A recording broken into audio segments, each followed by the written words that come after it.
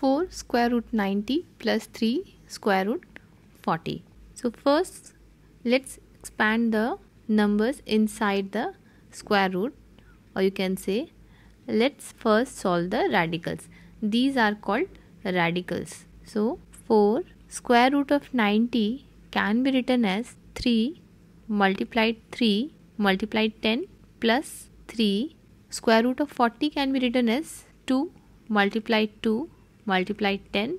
Now we can take out 3 out of this square root, because this can be written as square root of 3 square and multiplied square root of 10 plus again square root of 2 square multiplied square root of 10. Now you can remove the square root from here. So 4 multiplied 3 multiplied square root of 10 plus 3.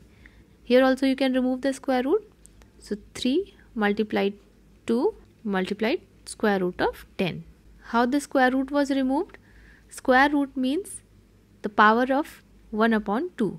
So 2 to the power 2, and when square root is removed, you put the power of 1 upon 2 like this. Now a to the power m bracket to the power n can be written as a to the power m multiplied n.